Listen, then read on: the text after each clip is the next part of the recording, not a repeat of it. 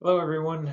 I just wanted to reach out to all of you via recording to give you an update on 2019 accomplishments and talk about some goals for 2020 and begin the discussion for the Aquatic Invasive Species program moving forward. So we're going to roll through about a 22-point slide. I'll try to keep it short, and if you have questions, do contact me either by email or phone. So our first slide will talk about budgeting. Came in well under budget. As you can see from the spreadsheet on the left, 87,620 was our total expenses for the year. We had 131,158 to spend. Most of this came from the fact that we weren't able to execute on the one grant application that we did have come in, and also the fact that we had a couple of savings here and there. Our watercraft inspection supervisor, we had a Conservation Corps person. Fortunately, we had some other streams of funding that they were still able to complete the work. We just didn't have to spend the AIS dollars on that. So all that savings will roll over to the next year. We also have our new infestation response plan reserve fund still available. We did spend about $800 on that this year, and we'll be able to replenish that. Here's the breakdown for 2019 expenses, which you saw in the spring. So planning the work, back to our plan that we developed back in February of 2019. I know this is a lot of words. I just wanted you to be able to reference it, and we can go through some of the results that I added on the right-hand new column on the right-hand side. So objective 1 on prevention, so 1.1, our strategy is to use existing data and collect new data. Part of that was the completion of the formula data. I actually have some good news on that. MASERC has taken that up due to some legislation that was passed in the last session with funding, additional funding to basically revamp the entire watercraft inspection program. So I know this will be a little bit disappointing to some of you that there aren't going to be any major changes to 2020, and we'll get there when we talk about 2020. But MASERC is working on some really interesting stuff, including some of that formula that Bob Haight, we were working on with Bob Haight to decide what inspectors should go where. They're working with an application developer to be able to make an interactive map that you can find connections and really dig deep. It's kind of that big data idea where we're going to have the ability to manipulate really large data sets and do some really interesting stuff and decide how we best want to spend our inspectors' time. The next one, the trained ambassadors and volunteers. I did not have any this year, so we can discuss whether we want to continue that in 2020 or if that should still be a goal. Collect watercraft inspection data or traffic counts on all boat launches.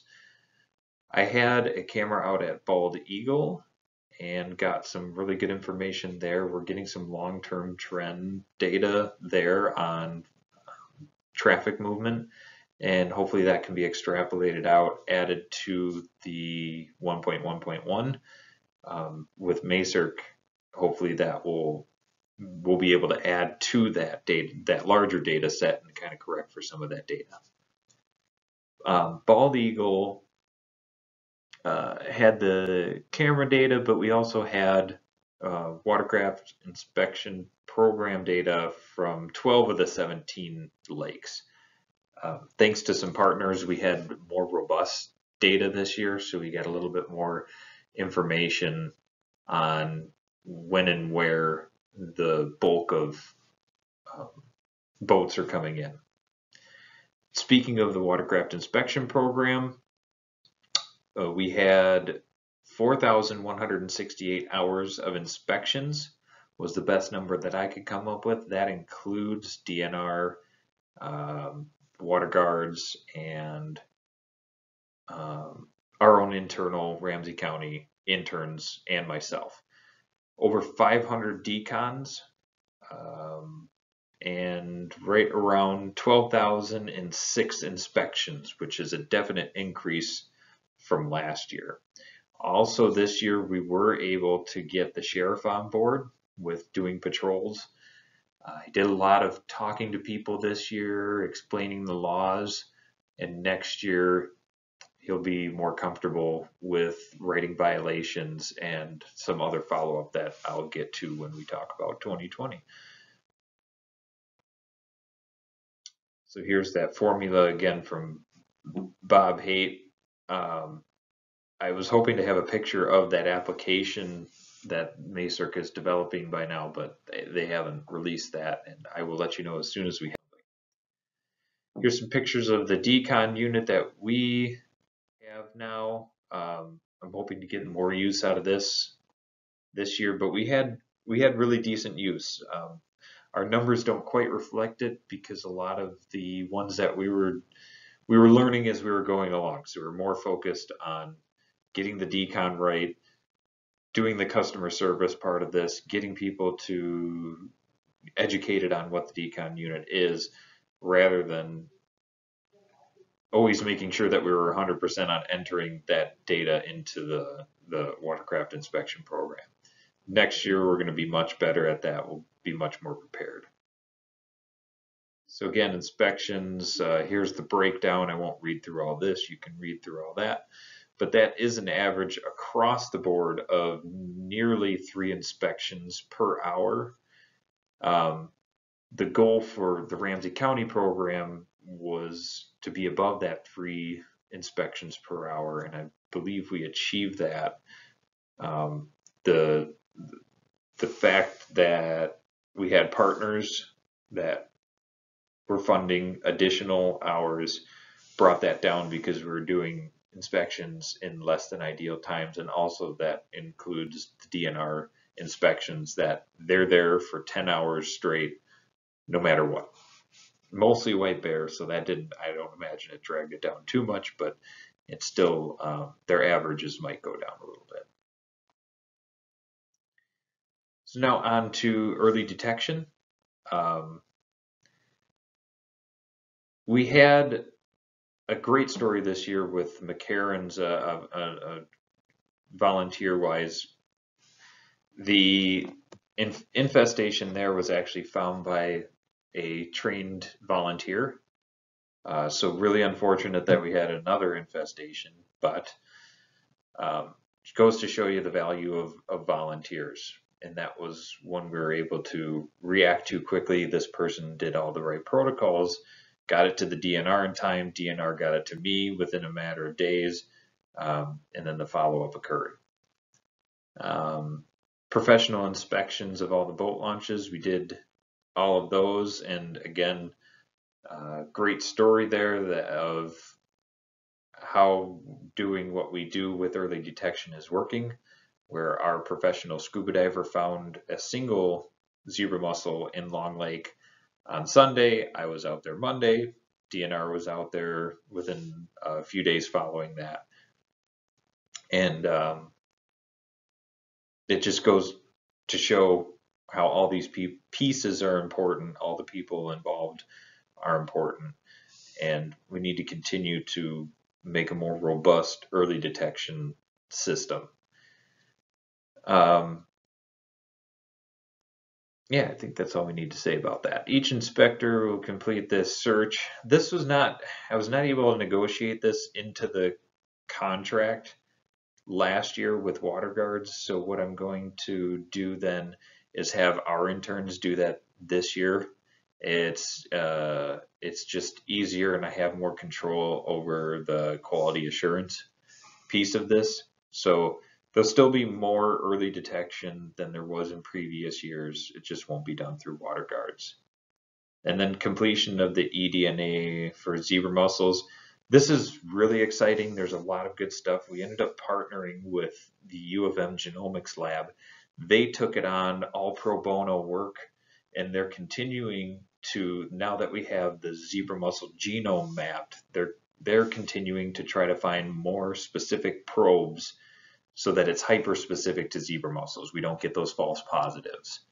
They're also testing the Gingira probes that we used last year and seeing if maybe those will work just fine. So John Mansky and U of M Genomics Lab and myself are continuing to work together on creating a protocol with the hope that within a few years, anybody could scoop up a liter of water in a sterile bottle and send it off to the lab, and they would process it and tell you with a reasonable amount of confidence that there was no zebra mussel DNA found in that sample. Now, again, this is kind of like veliger toes. You might, at low levels, you're shooting for needle in a haystack, but I think it could be a really good tool. They're developing this as a business model and a service that could be provided. We also did some other survey work with Phragmites, and I also just learned about 10 minutes ago that we received a grant for nearly $50,000 from the Department of Ag to treat Phragmites across the metro. So I think this is one of our big emerging invasive species issues writ large. It is an emergent aquatic, so you'll find it on shorelines across the county. Right now, white bear probably has the biggest population of non-native Phragmites. But we'll continue to watch out for this one because this is one that could definitely spread and is definitely a nuisance recreationally and environmentally. New infestation response, McCarran's was again another good example of reacting to a newfound infestation quickly. We got out there in a few days. Unfortunately, it was the infestation was lake-wide. About every 10 objects we picked up, you'd find zebra mussels all along the shoreline. But we learned again with that new infestation response plan how better to coordinate with the DNR to get that information to the lake owners and then get it out to the wider public through the DNR and get that follow-up out there as quickly as we possibly can so that if there is a chance for treatment, we can make that. And here's the Long Lake zebra mussel that was found. This was another one like Johanna that's really odd to me. Single zebra mussel found. We followed up with DNR scuba searches. I did wading searches. Interns turned over rocks. We looked the whole shoreline all around that area. This was actually found on the bunks at the boat launch. Then we had Steve McComas with Blue Water Science followed up with some more searches in that same area around the boat launch and also other areas around the lake and still found nothing. So bald eagle, Johanna, same things, they're present. We just don't know how and where and when, and we'll continue to follow up with that in 2020 and monitor these. Here's how you search. Turn over things. Get in the water, wade, turn over rocks, see what happens. This is on Johanna. This is one of our follow-up searches there. Follow-up on Johanna, we found 2 more about thumb-size zebra mussels. They're very large in Johanna, but not a whole lot of them. Did more scuba searching, more searching here. If they're not widespread, they are just very singular. Community-based social marketing training. This is going to continue. This is going to be a piece of the education and outreach part of our goals from 2019 and into 2020. There will be grants coming out with this, and we want to be prepared. So I already have contract negotiations in place with a local educator that we have used for other education and outreach pieces, forums, things like that. And she has training in CBSM already. She's going to work up some programs that we can do for AIS and take those on and hopefully leverage our dollars to get additional dollars in 2020. So on to the changing behaviors. The tool stations, a plan for each boat launch and maintenance. I wasn't able to get striping in this year just because it was decided by the time spring rolled around. We had a weird spring, didn't get it done then. You don't want to do it in fall because then it's got all winter of maintenance. But I have a PO in right now and a contract in hand to get the striping done at all the boat launches. I also have the 3 tool stations at Bald Eagle, White Bear, and Turtle as our pilot studies. I think they went really well. Not a whole lot of damage anyways to these tool stations, so I'll continue to do those. My goal for next year will be to create more of those. I have the tools, I have the equipment, I have everything on hand. Just need to put them out there in spring. Pilot program that for a 24-hour education piece. We tried to get eyelids out at Turtle with partnership with the association. Was not able to get that done just due to some contracting issues. So we weren't able to get that. That was going to be our 24-hour monitoring piece. The good news is some things are coming together for a larger 100% inspection or kind of self-inspection program through some work that CD3, the people that make CD3 are doing, and negotiations I'm having within the county on how to make this look and how to develop the app. Things are looking promising at this point, so I won't promise anything in particular, but I'm liking where it's headed. Violations sent to law enforcement. We had a few zebra mussel violations this year, mostly on White Bear, people coming from White Bear back to White Bear. But still, the inspectors followed the protocol, took the pictures, followed up with the conservation officers, and there was some good follow-up there. On the last point, 1.2.3 about the grant, again, we only had one proposal and that kind of fell through. So we'll re-release that this year in the coming months. Just working on some other contract negotiations, which I'll go over in 20. So there's our pilot station at White Bear. That's a standalone that we did. I think a lot of the boat launches we're going to be able to utilize existing signage instead of creating our own tool station, standalone tool station. So that should hopefully go a lot quicker. Either way, if we have to put a station in, we'll do that. There's Turtle Lakes. We just put it right on the sign. Seems to work out a lot better. 2.2, developing the NERP to optimize the reach and impact. So keep the NERP funding at $50,000. We only spent about $1,000 on Long Lake. No problem maintaining that balance. Creating a budget including maximum amount. This is something I'm still working on. Kind of leads to number 3. Same reason I didn't get this done. Completion of the bottom hardness. Our GIS person left in September, so I had to take over a lot of those duties, and I wasn't able to get this done. But that should be something that I will have ready by the time new infestation response is needed in spring.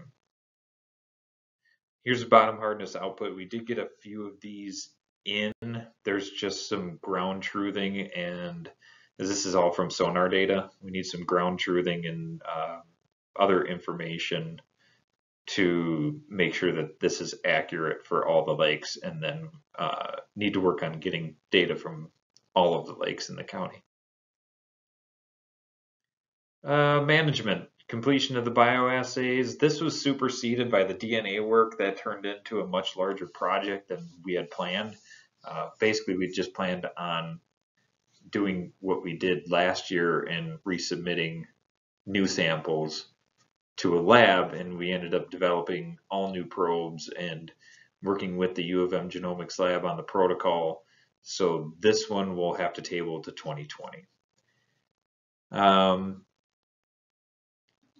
Get lakes genotype for the Eurasian milfoil. Rice Creek Watershed District was providing the samples. This project is ongoing, and it's kind of been stalled from what I understand by some funding and grant hiccups, but the work is there. It's still going on, and give it a few years, we'll have some really robust research on this.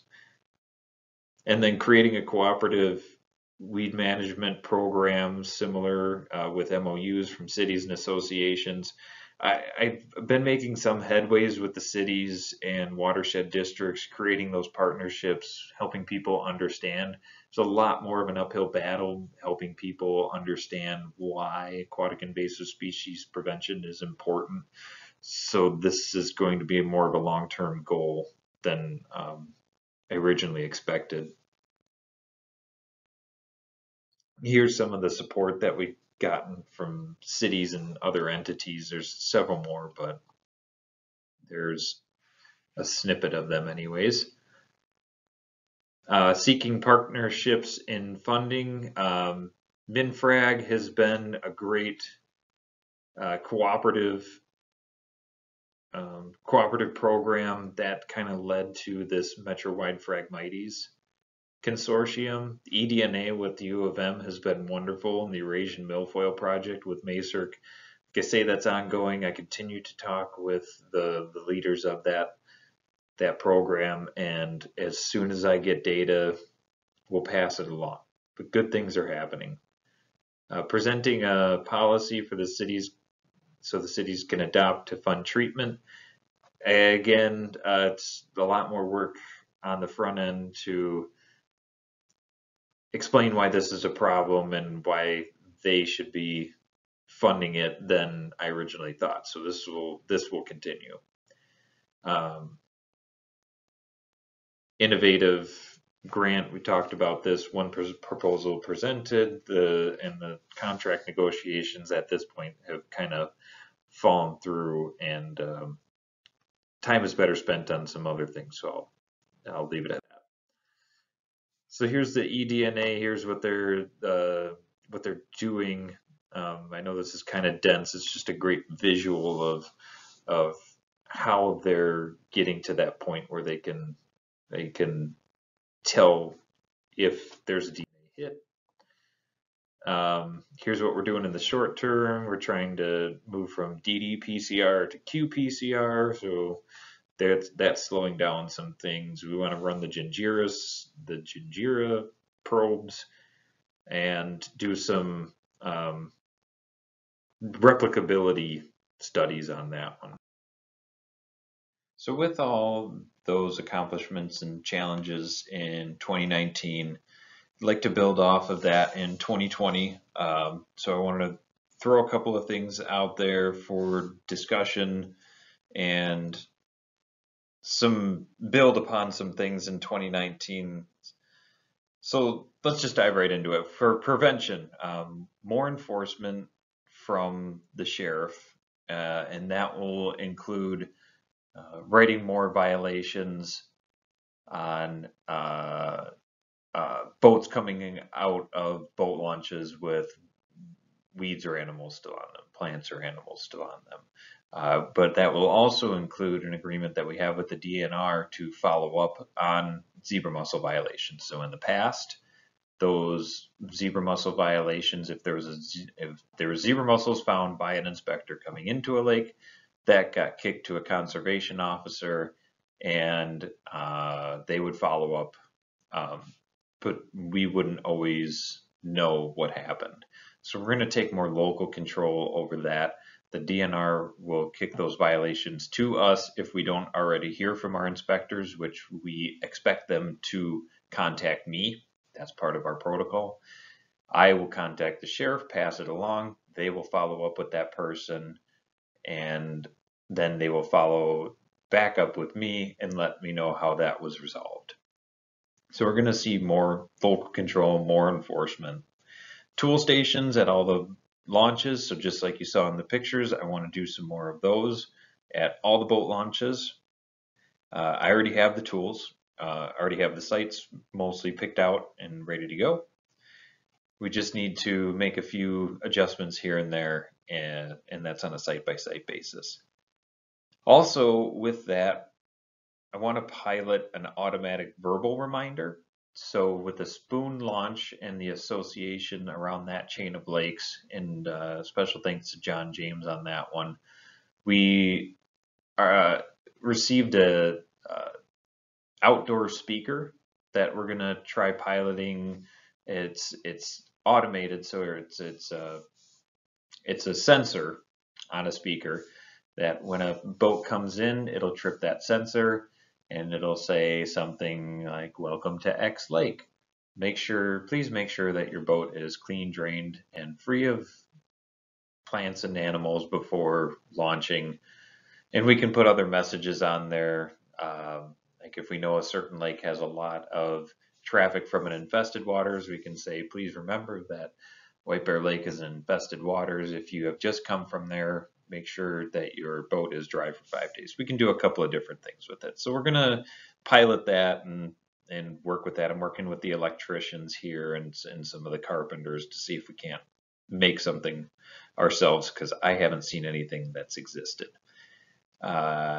Inspections will continue with the funding's about the same level as last year, $25,000 from the Ramsey County funding and to water guards. Additional partner funding will supplement that, and then we'll have our own interns. That's going to be a separate line item, but we'll have our own interns, and I will be out there checking on people and doing my own inspections and helping people be more effective. But we are going to have to make some adjustments with McCarran's and Long now being infested, and we can talk a little bit about how those hours look, where we take from to maintain that right around that 1,400 hour a year mark. Decon unit, more use on the decon unit. I'm trying to figure out a different way that if I can't use it, interns can use it. If interns can't use it, then can somebody else be using it? So we'll try to get more hours on that, especially outbound on the infested waters. More support of MASERC's interactive map and for the inspector placement. They have a couple of exciting things coming out. As I mentioned, they have the legislature has directed them to just completely revamp the watercraft inspection program, and I'm sitting on a kind of a guidance board that they're going to have to look at how to best do that. Do you completely redo it, or do you look at revamping it, the existing program? There's a lot of talk around that, so there'll be more to come on that. Redoubling efforts on our volunteer inspectors. Do we need to do that? Do we give that up? I don't know. That's where I'd like some feedback. Car counts, same thing. If that data is going to be used eventually by MASERC, maybe we can partner with them and get some more robust data. Maybe we can partner more with the parks end of things, as they want to see use data as well.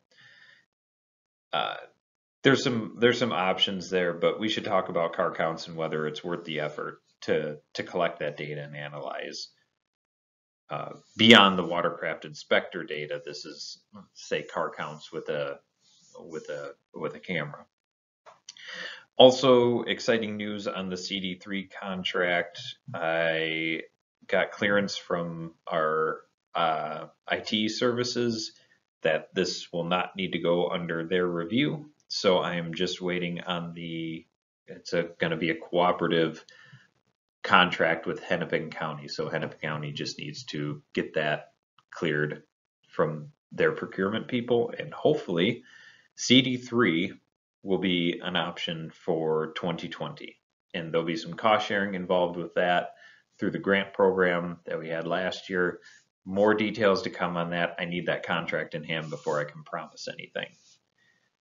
For early detection, intern, volunteer, and professional searches, again, same as last year. I think we're actually doing pretty good with this, so I don't foresee too many changes. If you have anything you'd like to see, let me know.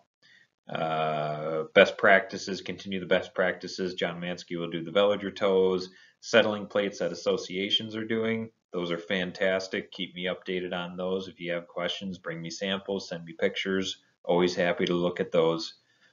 And then continued support of the eDNA tool development. I'd like to maybe drop a few other goals so we can spend more time on this, because I think we really are on the leading edge of the eDNA tool. And between that and the visual searches, I think we're doing more than just about anybody else out there. And then in terms of management, continue to partner with MACERC. They're the ones with the capacity to do real scientific research on Eurasian water milfoil genotyping and new chemical herbicide applications. And they're the ones that should be leading that sort of research and disseminating that out to the wider world anyways. And then obviously support applications for DNR, the Aquatic Invasive Plant Management grants that came out. I sent that to you all. You should have all received that. That, I believe, is already closed by the time you hear this. But if you need any assistance with follow-up on that, delineations, I don't think I can actually do the delineations. I won't have the capacity for that, but I can certainly help make sure that those happen and give you some directions on what the DNR wants to see. If there's other things that you want to suggest for 2020, rewrites of the 2019 goals, new goals, if we want to drop any, I am happy to hear those. But I just wanted you to listen to this so you had an idea. Everybody's coming in with the same information. And when we do have a meeting, then we can focus on 2020 goals and good discussion, rather than you hear me droning on in front of you all again. But always happy to answer questions.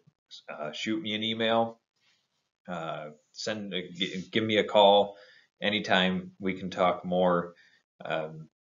Always happy to get comments back and hear from the wider group. So with that, I will send out an email in the next few weeks to get us on the page with get us all on the same page with a date for an actual meeting and get together with an agenda. Thanks so much for listening, and please again let me know if you have any questions.